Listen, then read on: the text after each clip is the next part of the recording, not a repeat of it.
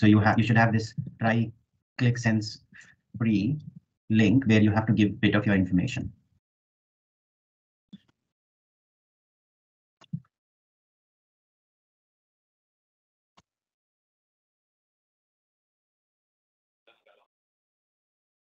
All of you are with me? Yeah, is it necessary to give the business email or just a personal email is fine? You can give personal email. You can give personal email. I have used my personal email to do that. Thank you. Okay, and a couple of more things.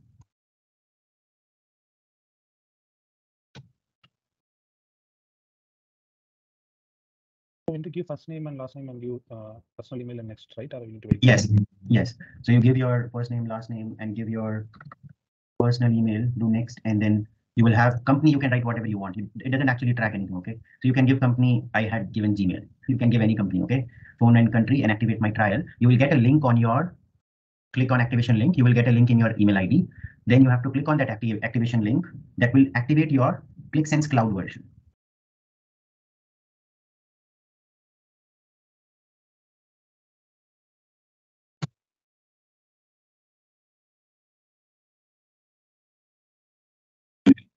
Yes, Sandeep, so I can get that hub page. You can get that hub page, perfect. Okay.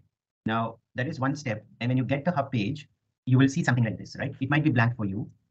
I have to map. So actually it's asking the one pop-up, welcome to the Qlik cloud. What is your experience with the Qlik? What are you trying to achieve with your trial? Like that, you can ask him. Okay, yes. You can just say exploring product. Okay. There are a few options there. You can select whichever you want. Doesn't really, it is just a way to get survey responses from user to understand how they are using Qlik.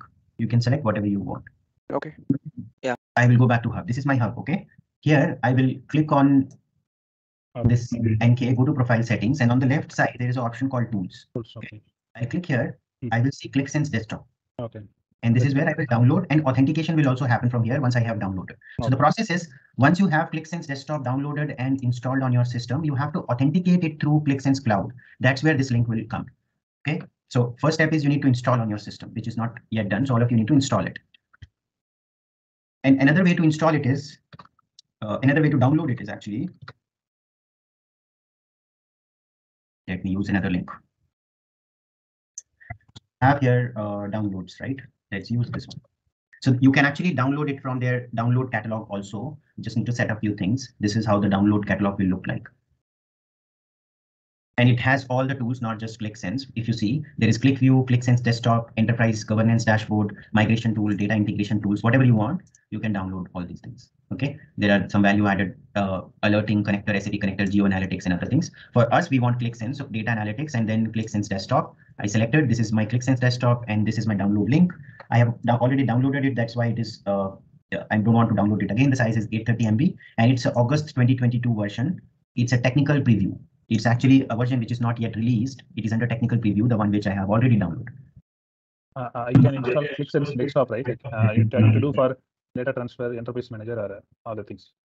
You just have to do Qlik Sense desktop. Okay. Okay, just this one. So if you want to, the one I have kept is actually a downloaded copy of this. So you can directly download it from Google Drive if you want, or you can download from here as well. Yeah, I downloaded last what you have shared, like tools from there. Okay, sounds good. So now all of you have EXE and all of you have Qlik Sense Cloud setup done. Here one yes, how about others? You can give your reactions. Yes. Okay, good. Yeah, no, I checked with my manager regarding the application installation. There's an app which is available in breakfast ID portal, so he asked us to drop an email for raising that access request. So I'll do that. And I feel that by next session you will have it, right?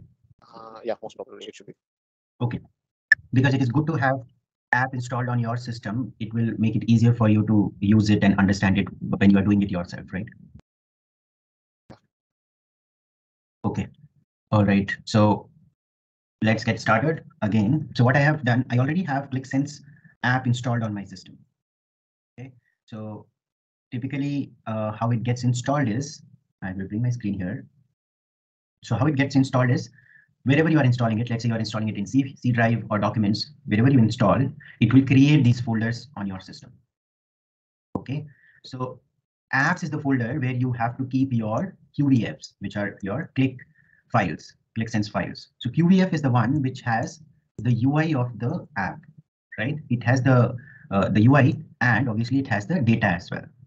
So it comes with both UI and data. It has stored the UI and the data which is used for the app. When I say UI, all the charts, right? Whatever you see in the front end of the dashboard is actually stored here in this QVF.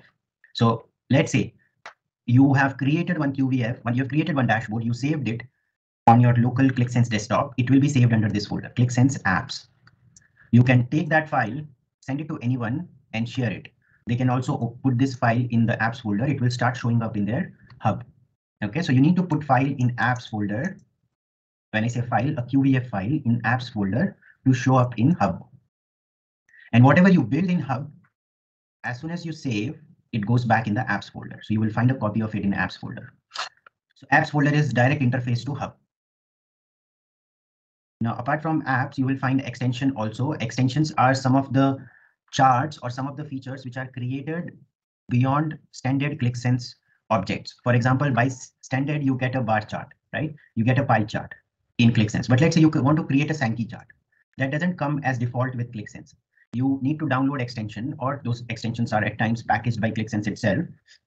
But they are extensions which kind of increase or enhance the power of ClickSense, but doesn't come as by default charts. All of that will be saved here under extensions. For example, if you go to visualization bundle, you will find a lot of additional things beyond the standard chart. If you see, there is a Sankey chart, there is a smart pivot, there is a radar chart, network chart, multi-KPI, heat map, funnel chart. There are so many smart charts which are not standard charts. You will find under extensions visualization bundle.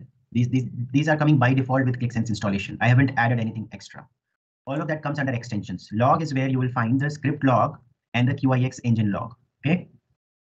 When it is started, when it is stopped, what it is doing, everything is captured in the log. Content is where any image you use in your ClickSense file, QVF, you need to put that image in the content folder to access it.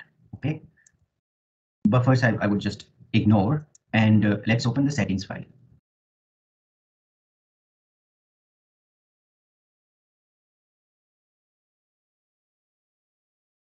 So your ClickSense browser will have some of the information, your recently used hub ID, your name, and stuff like that. Okay, but this is the folder which you should be aware of once you have installed. An important thing is this folder, apps, where you keep your apps, or from where you can take your app and share with someone else. This is my ClickSense desktop. As soon as I open, and it's a standard way to open, you just have to search for it. Once it is installed, you will just search for it, it will open, right? You need to give your email ID and password, and that's the same email ID and password with which you had set up your Qlik Cloud. Okay.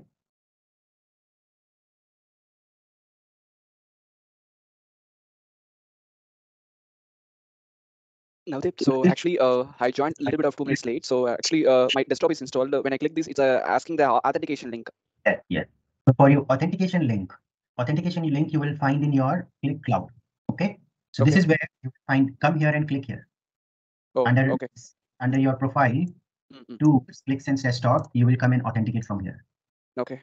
Okay. Sure. Now this is your ClickSense desktop hub. You can open same thing on the browser as well. It's your personal choice how you want to work with ClickSense. You can open it in your browser as well. If you're opening it on your browser, the address is localhost 4848 hub my work. So you will just put localhost hub, it will open up. And localhost is your system, right? And it is installed on port 4848. That's why it is localhost 4848. It will show up your hub here, and you can do same thing which you are doing in the desktop app, you can do on the browser using this address.